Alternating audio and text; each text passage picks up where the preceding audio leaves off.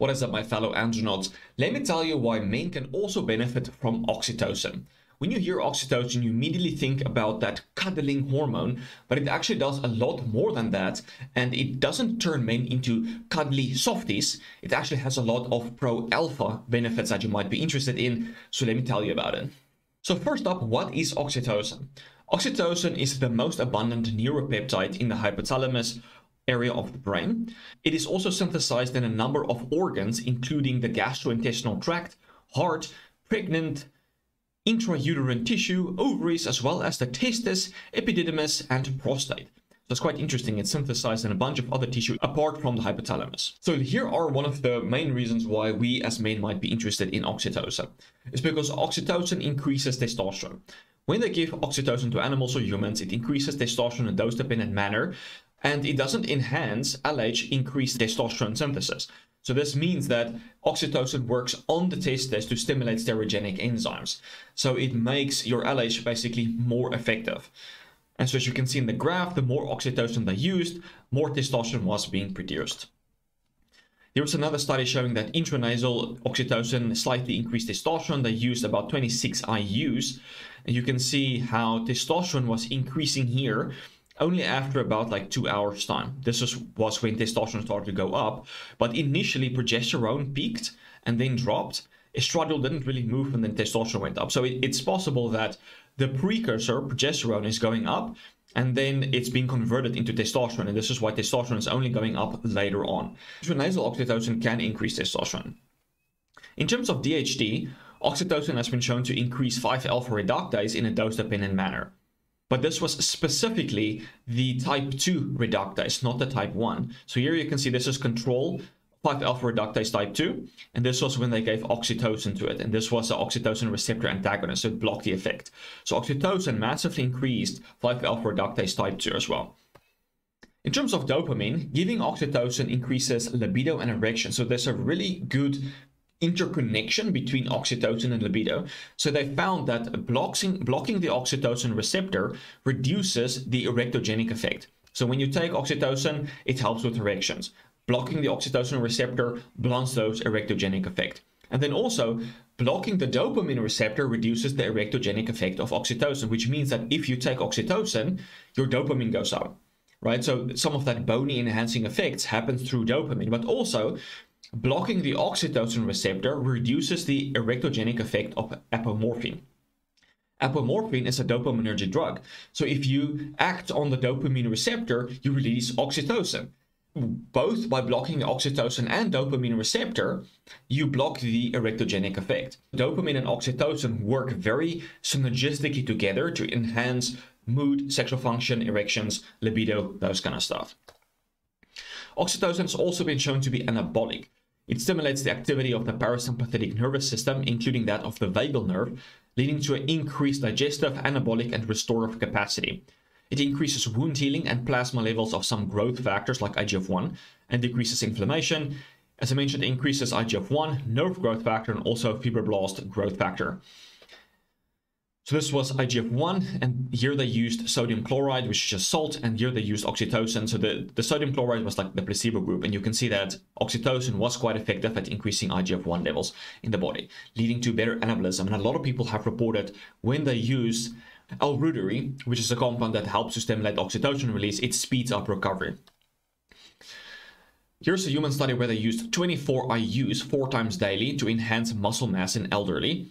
So you can see they actually gained muscle in grams, the oxytocin, whereas the placebo group slightly lost muscle. Oxytocin led to a significant increase in 2.25 kilograms of whole body lean mass compared to the placebo group. And this is just from intranasal oxytocin. It's pretty sweet. It also helps with fat loss. Oxytocin is lower in obese and diabetic men versus normal weight men. A single dose of 24 IU reduced caloric intake by 122 calories. The 24 IU 4 times daily dose for 8 weeks produced about a 9 kilogram weight loss. Using intranasal oxytocin 24 IUs 4 times a day can help to speed up the metabolic rate and help you to lose weight. And then there's also in an animal model of obesity and diabetes, chronic oxytocin treatment led to a reduction in visceral adipose tissue inflammation and plasma markers of systemic inflammation, which may play a role in disease progression. Oxytocin has good fat loss benefits by enhancing their metabolic rate, reducing inflammation, lots of good stuff. Oxytocin has also been shown to be elevated in those with hypersexuality. So hypersexual men have higher levels of oxytocin. Dopamine has been observed to enhance the sexual drive and has been observed to enhance sexual drive and orgasmic quality and facilitate penile erections, likely by increasing oxytocin release. Here is hypersexual patients, men. You can see their oxytocin is higher than those in the control group. So boosting oxytocin can help to enhance your libido and sexual function. It has anti-anxiety benefits, because oxytocin decreases the sympathetic nervous system and increases the sympathetic nervous system tone. And very interestingly, oxytocin can be broken down into smaller fragments, and those fragments are agonists to the opioid receptor, and it's also an alpha-2 adrenergic receptor agonist. So similar to the drug clonidine, which then reduces the sympathetic nervous system. You might know the sympathetic nervous system as fight and flight, creating anxiety, jitteriness, restlessness. And so OAP lowers the sympathetic nervous system, helping against anxiety. And oxytocin is also reduced in people with PTSD, and then giving them oxytocin helps to help with those symptoms. In terms of depression, oxytocin is reduced in people with depression. Here you can see that oxytocin in serum, not clinical depression, mild depression, moderate to high depression. So more severe depression, the lower oxytocin level goes. In terms of behavior, oxytocin has been shown to increase trust between individuals, decrease amygdala activation towards fear-induced stimulation. So the amygdala is heavily involved in fear and panic, so it decreases that activity. It improves recognition of social cues, so it makes you a more social being, like less autistic, so to speak. It increases the gaze directed towards the eye regions of others. And I know a lot of people, they struggle with eye contact. They feel insecure and they don't want to make eye contact. So boosting oxytocin can help you to make better eye contact, not in a creepy way, hopefully.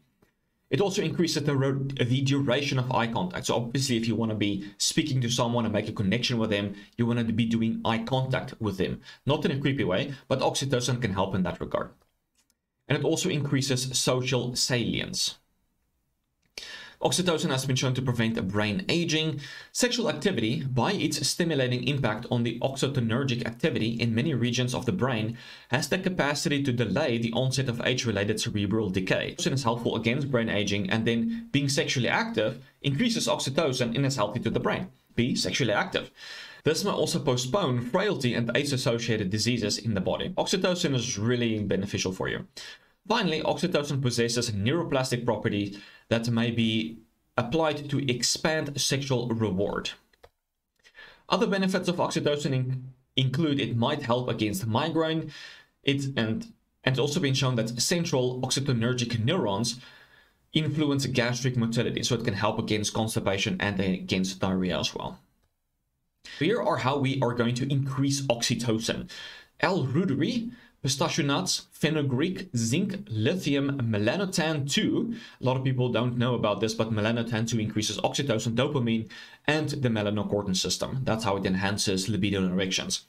Thunder God Divine, because it contains a compound that excites the exotinergic neurons. High ambient temperature, so this is probably why you feel better when you feel warmer. I can speak from personal experience that when my body temperature is cold, I tended to feel, and this was when I was hypothyroid, I tended to feel more anxious and more depressed. And when my body temperature was higher, whether it be from a shower or sitting in the hot car, I would just feel better, like better mood, less anxiety, like all of those kind of stuff. So I can definitely testify to higher ambient temperatures making you feel better. And then also the serotonin 1A receptor activation potently releases oxytocin. And this is likely also why 1A agonists help with penile sensitivity, is because of that release in oxytocin. Here are a few of the 1A agonists. We have hesperidin, cat's claw, silk tree, nobilitin, ginkgo biloba, CBD, adenosine. These can help to activate the 1A receptor without negative effects, help to release your oxytocin. Now, I would not specifically start with adenosine, as that can be on the sedating side, of course. And here are some of the dangers of alcohol and weed. Repeated administration of low-dose THC causes downregulation of the oxytocin receptor expression and diminished oxytocin innervation in the nucleus accumbens of rats. And then chronic ethanol exposure was associated with degradation of oxytocin-containing neurons in the hypothalamus of both humans and rats. Both weed and ethanol abuse can be detrimental to the oxytocin system and then cause detriments because you end up with lower levels of oxytocin in the long run. And here's also the downsides of drugs.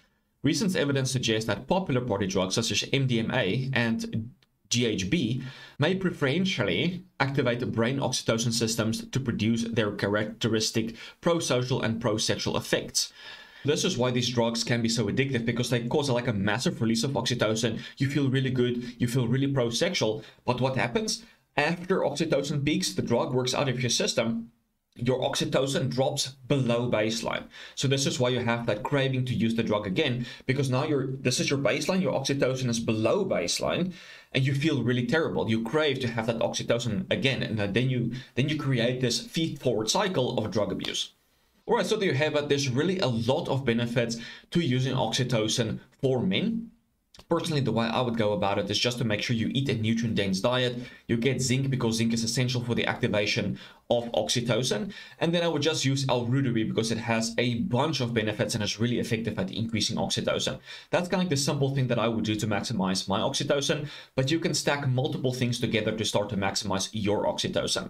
All right, so that is it for this video. I hope you enjoyed it, learned something new, and I will check you in the next one. Cheers, guys.